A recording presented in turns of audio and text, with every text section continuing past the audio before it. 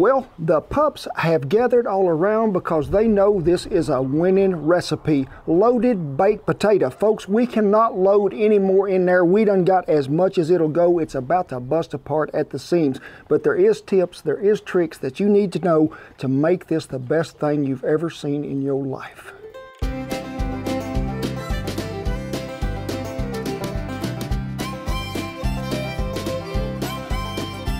Well, thank y'all for stopping by Under the Barn and Loaded Baked Potato. Yeah, that's what is happening today. There's certain ways that you got to cook a potato. It ain't like, I'm going to throw it in the oven, walk off and leave it, and I ain't never going to check on it again. We're going to walk you through how to get the crispiest potato skin on the outside of this beautiful russet that is volunteered today, but also loaded up with a full-blown meal that you don't want to miss. You know, the folks at ARIAT always have me dressed up looking really nice, they do. And they are sponsoring this video, so we're going to need y'all's help also. I need you to go on over there to ARIAT.com, pick out something you'd love to see me wear in an upcoming video, and we will give you a shout out, give you recognition that you picked it out to help me look this good. So you're gonna need some stylists. I am gonna need some stylists. Don't go plumb crazy on me, but pick out something you think that I'd really look suave and debonair in. Now, y'all might have seen it, and we did a baked potato video some time back and explained the tips and the tricks to how to get that crispy skin and that potato cooked just right. And yes, I'm gonna walk you back through it because there's certain tips that you need to know. Who would have ever thought that you're going to use a temperature probe to see if your tater is done? But folks, we need to start out with a russet because they are the best. Got about 2 cups of water in there, and we're going to put some salt in there. Now, you've heard of brining meat, but this is going to brine that potato just a little. We're not going to leave it in there long. I just want to give it a good coating of that salt water because that's going to help crisp that skin up.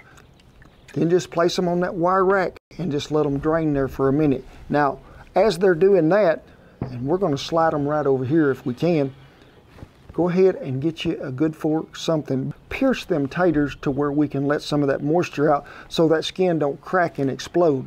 And what size potato is that? I would call this the jumbo large russet. He come all the way from Idaho on a boat today.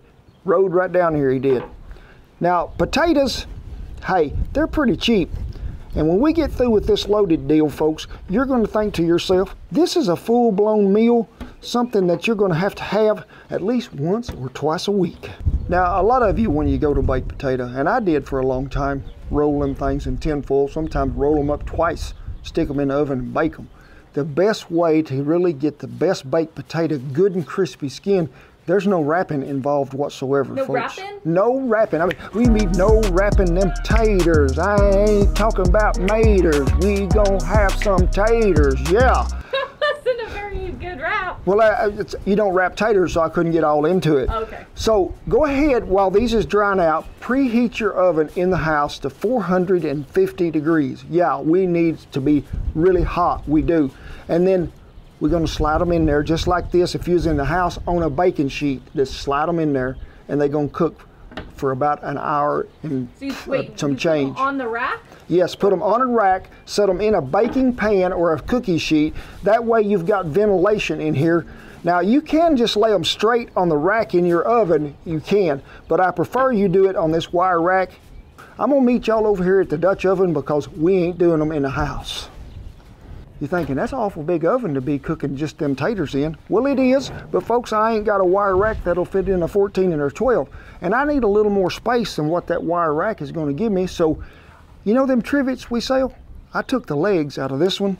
I'm going to set him right down there in that. Expanded metal that I cut to size to fit. There's about 1 inch of airspace in between that rack and the potatoes. Just lay them straight down in there, put the lid on them, and let's get some coals.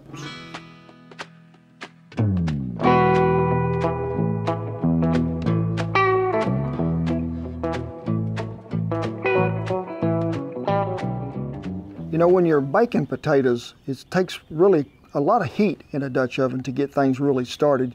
You can manage that by really putting a really heavy ring around the bottom and load up heavy on top. Because folks, remember, we got 1 inch space in there between the potatoes and the bottom. That's going to keep that from burning. But if you're in a house, you're going to cook these about 55, 60 minutes, maybe a little more.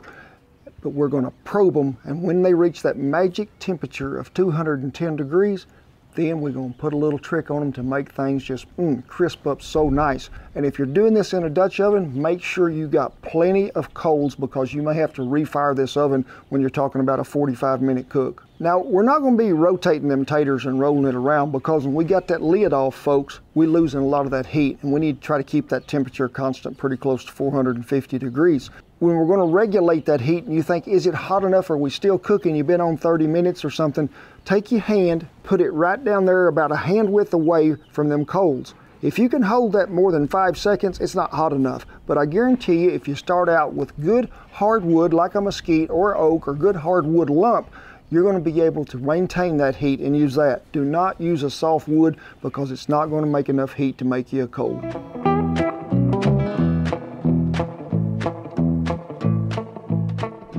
We've been on about 40 minutes, so it's time we check them taters.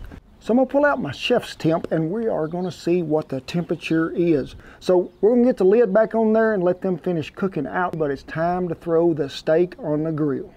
About a 12-ounce New York strip here, certified Angus beef, and y'all have seen me cook a lot of steaks, and we're just going to season this the same way I always do. A little lime juice. Remember, we're not making margaritas. Lime juice is a natural tenderizer, breaks down connective tissue in meat, which makes things more tender. If you don't believe me, ask the Big. He is right there. He will tell you the fact. Now, I always season my steaks with our original seasoning. Make sure that you get it seasoned well. It is time to throw the beef on the grill, and it is one of my favorite things. It is. Remember, we're going to cook this on the indirect side for so long, so I'll meet y'all over here. And when we're talking indirect, remember, all the fire is down there on that end, and this is a hot one, so we're going to cook down here where there ain't no fire. I'm going to shut that lid. I'm going to throw me in a little mesquite. We're going to give it a little mesquite bath there to go with it. Time to check these things. It is. When you get to 200 degrees, which is about where we're at, 197, 98, I need you to get you about 2 tablespoons of melted butter, and I need you to coat this top side with it.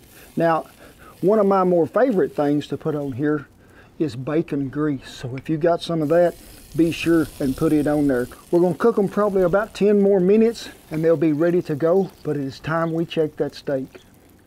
This steak has been on there about 4 minutes, it has, and we need to put her down there and let it get some color on that end. But you know how you get a baked potato and they always be bringing you cold sour cream and cold butter to put on it? If you're hot, like something you want to eat, why cool it off? So folks, let's just blend this stuff together right off the bat. We're going to take about half a stick of that wonderful Kerrygold butter, and we're going to let it melt, and then we're going to add us about 4 or 5 tablespoons of sour cream, a little bit of smoked paprika, and ooh, that folks is going to be good to pour on whatever you got it on. Well, that steak be about done to my liking, it is. So let's go ahead and bring this melted butter over, and oh my gosh, that thing was hot. You see me leave that steak on the far indirect side where it wasn't going to hurt. And folks, the rosemary is trying to blow away here.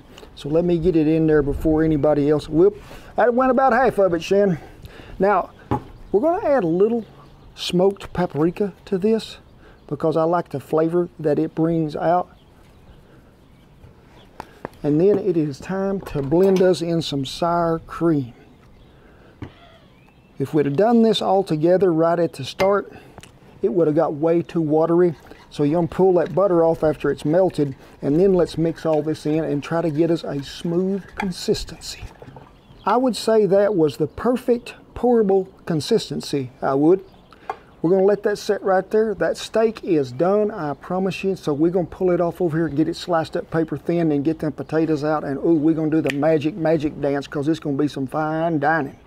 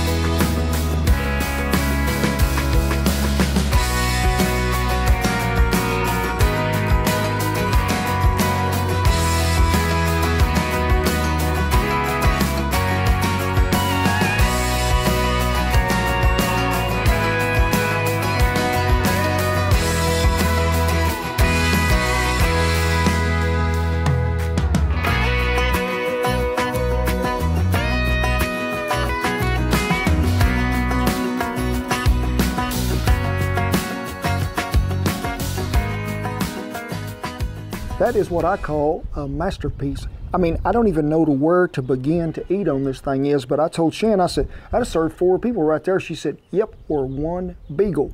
Now, as soon as them potatoes hit 210, get them out of there, cut them instantly, because when you don't cut them quick, you're letting all that steam just sit in there. And what does steam make? Moisture. What does moisture make? Soggy potatoes. And then you layer it how you see fit. But that sauce, folks, if you'll put some of that in there first and then just go to layering that goodness on there. And if you need to thin that sauce, Shan come up with a pretty good idea, because we topped this with pickled jalapenos. She just strained a little of that juice right in there and stirred it up. But this would also work well with some of our pork butt that we done on that video, or the smoked brisket. Hey, so many things will fit in this, but I've been craving this ever since we started. So let me get some of that. I'm gonna get that one right there.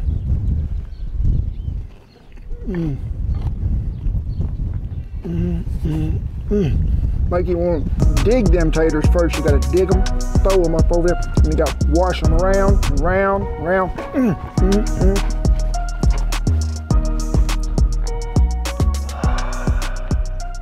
What's that? It's what I call really good. That's a bird dog point. That's something you want to eat. I'm going to have one more bite of this, folks.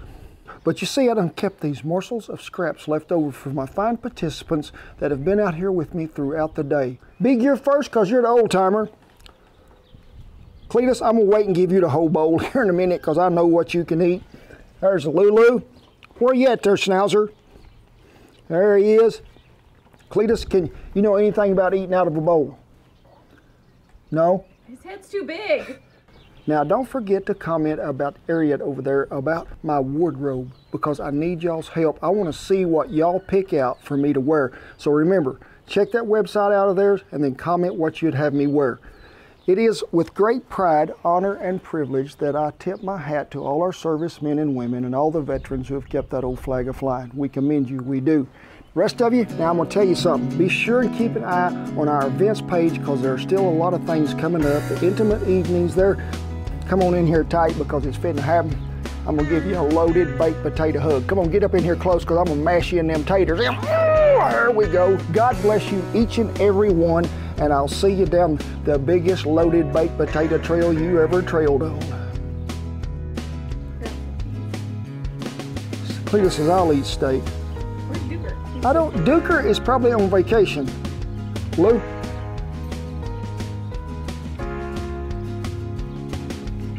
That's your size bowl, Mage. Attaboy, go to town on it, buddy.